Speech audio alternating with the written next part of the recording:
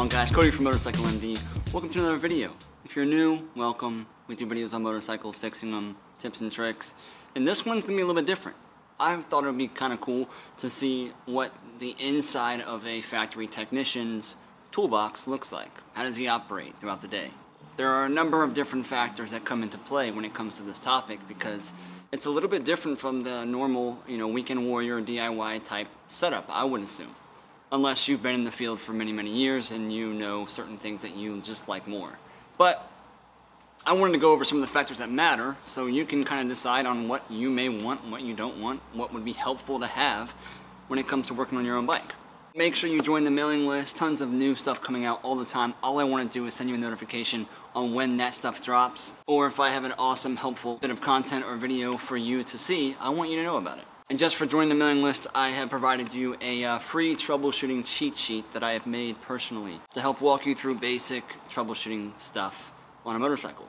It's pretty helpful. It's helped a lot of people out. Join in. And if you want to know even more about your motorcycle, basic maintenance stuff, when it comes to electrical, brakes and tires, carburetors, engine stuff, all types of subjects, you're going to want to be on that mailing list because there is some awesome stuff getting ready to drop, and I don't want you to miss out on that. I'll tell you what, realizing that I'm shooting a video in the shop, I feel like it's been at least 2.5 years since I have. Remember the train? Y'all remember the train? It still goes by. Every day. Also, how cool is it to get a nice 2022 GL 1800 automatic in the background? It's gorgeous. But enough of that. Toolbox, factory technician, the workhorse, the money-making machine, I guess you would say, other than the person doing the work. A couple different things come to mind when it comes to tool selection, tool branding, tool prices. A lot of things matter. I will say that the main difference between what I would have set up or what I use daily, and have been using daily for over 10 years now, is I need it to last that long. Okay, so many people can get by on a lot cheaper or more streamlined tool warehouse style equipment like Harbor Freight or Northern Tools or Pacific Tools or whatever they're called. And there's a lot of cool stuff out there now, even on social media and different independent companies who put out some pretty tough stuff. But I need my stuff to last. I need it to be readily available, quickly, easily usable, versatile. I need some type of warranty on the part, so I don't have to just be driving to the tool store every time I need a new tool, because one breaks middle of my shift, which happens, all the time. The cool thing about having tool guys who come to the shop is that it's just the convenience of them being there. Like, yeah, all this stuff broke, please replace it for free. Because I paid about 5 times as much as I should have to have this for you to do that, so take it. But tool breakdowns often don't happen too much if you're obviously using the tool in the correct way or whatever. Regardless, I'm not here to bash anybody's setup or their toolbox or what tools they can afford and what they can't. I just thought it'd be interesting to show you guys what I have.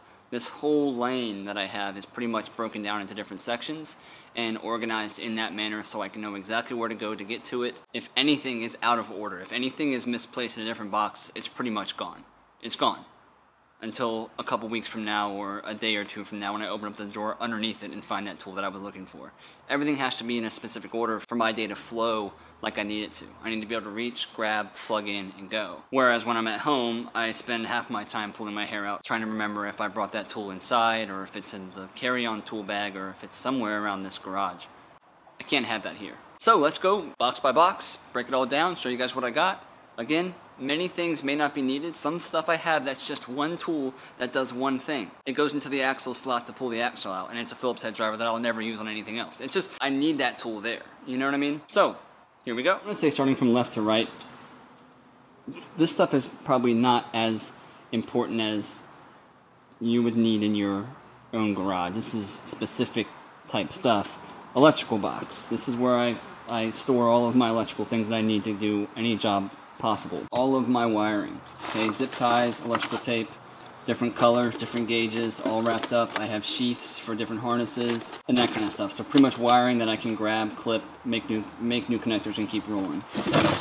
Below are 2 drawers I don't really use too often. They just store a lot of old broken switches that I haven't been able to fully throw away because of certain aspects of them. And there's something on that that might be good that I just want to hold on to just in case Same with this side. It's another assortment of factory harness stuff that I like to grab from, factory color wiring that I pull from harnesses that got replaced or whatever. Next we'll move on to my secondary box beside my main toolbox. That's kind of more of my very specific or specialty style tools that I would maybe use on a very specific case. But I do have my array of electronic guns, battery powered things. Snap-on doesn't even make these ones anymore, but they are workhorses. I have different heads for each one, from 3/8 to 1/4 inch to long Phillips head drivers. I need all of those to be specific to each gun so that I can grab it, grab the socket, click it, and move in. You know what I mean? This is a ratcheting system. I actually really like Milwaukee stuff. I'm becoming more and more of a fan of this fuel line. But these are quick little small impacts, fast stuff to get things on and off. This is a great gasket scraper. It's got a tungsten bit on the head, a little triangle piece that you can just unscrew and flip when it starts to wear out. Amazing for gaskets. This thing will rip into aluminum, but it will tear off any type of gasket that's left on the surface. So it works really well. Just gotta be delicate with it.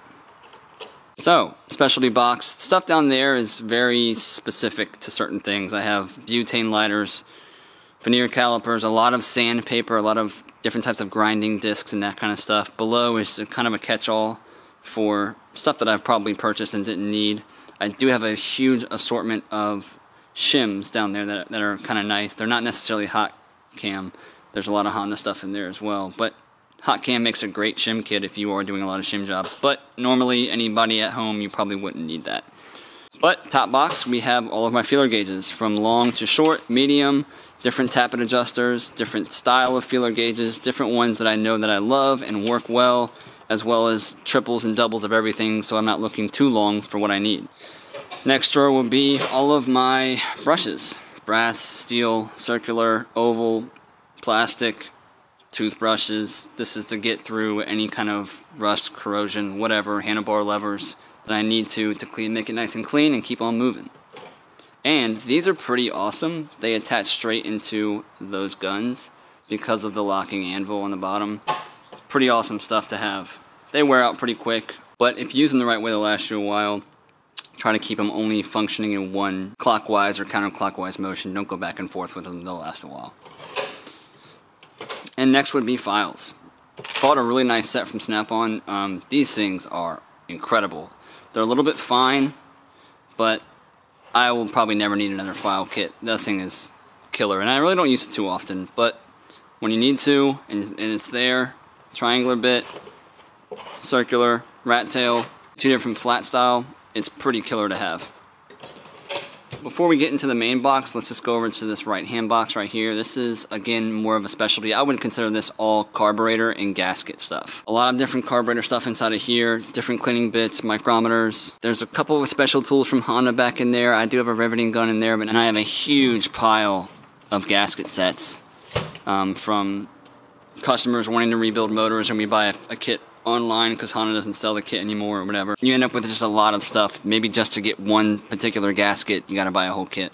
But this is all just, I mean, this is not really important to you guys. This is just carburetor stuff. Different gaskets, different parts that have been taken off of junk carbs or whatever to keep. Same within here. Random carb jets and gasket sets. Now, the bread and butter. The alpha and omega of all things that I need, besides a special tool from Honda or something dumb like that. But this box pretty much contains everything that I would need to do the job well and to the best of my abilities. So top drawer will always be my arrange sockets, Allen sockets, long sockets, drivers, and 1/4 inch stuff. I do keep everything from 3/8 on one side to 1/4 inch on the other, okay? But obviously all sockets needed, all Allens needed, Torx bits, flatheads, different sizes of flathead sockets. Sockets come in huge help when it comes to Allens, especially on Hondas. Hondas use a lot of Allen head style stuff, and it's good to have a nice set. I would recommend you going as top of the line as you can get, Mach-O, Snap-on with your Allen sets, because one of the top 5 tools that I will use daily 1,000 times a day. Okay, standard and metric, This is a cheaper standard set because, I mean, how often are we dealing with standard unless we're doing an aftermarket part? I've never had to replace these in about 12 years. This is a deep 3/8 set. I do have long swivels, and I have specific ones like this deep 6 to do certain shock stuff. All of your attachments that you need, all of your converters. Converters are super important. Impact ones are great to have. They last forever. Spark plug sockets. A couple of different arrangements for 3/8 drivers. A small little breaker bar is great to have. I love this thing. My favorite ratchet ever, and it is made from Stanley. Numbers are 85, 891. I love it because it has this dial on top with a little bit of a grip, and it's just a killer tool. I've kept this thing lubed. I would love it if this thing never broke, but having that ability is really, really cool to have. A lot of them are just buried inside. This is actually an old vintage one as well. This is a super ratchet that I got out of my dad's toolbox. Kind of keep it in here all the time. Barely use it. This is a cool little T-handle that I like to have. This is a reversible attachment, and you can flip counterclockwise and clockwise, and you can attach a T-handle to it, which is kind of nice to have, just to get those quick motions. 1/4 inch stuff, deep and short. I love this. This was a very expensive, long-handled, snap-on, fine-tooth ratchet. Fine-tooth ratchets are amazing, okay? You can't beat it. To have those big, clunky, click, click, click, click, click style drivers is just kind of annoying. Having a really tight pattern allows you to get a lot of twist out of a little bit of movement. I love that, okay? Some of the stuff is special tool stuff, hydraulic valve adjustment tool, spoke wrenches, not really necessary. This is a great oil filter tool. I use it all the time. Honda makes their own, but they're honestly a bear to get back off of the oil filter. This thing works great. I've had it for many, many years, and I've beat the crap out of it to get filters off. Second box will always be my wrench sets. Okay, snap-on wrench sets. I've never had to replace any of these. They've never broken. I've had them for over 10 years. I love them. Different arrangement of shorties that I've probably ground down to make special tools to fit in, until I found this amazing set of wrenches from Ulsa Tools online. But these things are super thin, and you can't put a lot of torque on them, you know, because it's not that much meat like you would with snap-on. But look at the difference in that head. Really, really underrated tool that I own is this set of wrenches from Ulsa Tools. You guys can get them online. I want to say they're upwards of maybe 70 to 80 bucks, but I love them. My 10 is in my bag at home, because I literally brought it home just to use it to tighten some throttle cables. Really, really cool tool to get in tight spots. Arrangement of large axle wrenches, again for large axles.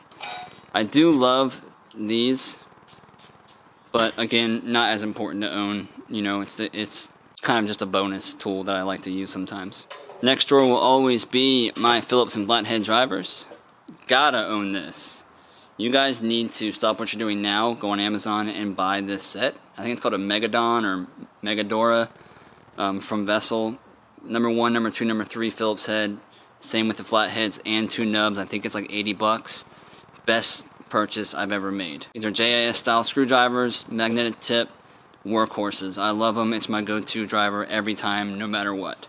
I have to have a long assortment of Phillips and flatheads. You would be surprised at how amazingly handy these tools come into play. I use those all the time. And this is just a quick grab arrangement of certain Phillips head drivers. I'm not going to go through them. There's some cheap ones, there's some snap-on ones. Honestly, I go to these every time. A couple of carb adjustment tools. This one's from Motion Pro. I kind of like it. There's not too many good options out there unless you want to spend like 200 bucks on a Honda one. That's a great tool to have though. Chisels, wood chisels also work great on gaskets. Next box will always be my plier set. Yeah, okay, there it is. Vice grips, good to have. Long needle nose, these are by far my favorite tools that I have, the long needle nose pliers. Reverse snap ring pliers are pretty awesome to grab inside of things. But a standard array of pliers. I mean, I'm not going to go through each one. Some snips are great. I wouldn't say you need to have snap-on stuff to do this, but I would highly recommend you getting some long needle nose pliers. These are a bunch of, I think they're called hemostats to just clamp off certain things like fuel lines or whatever. then below that is the half-inch stuff. Snap-on torque wrench, I trust it.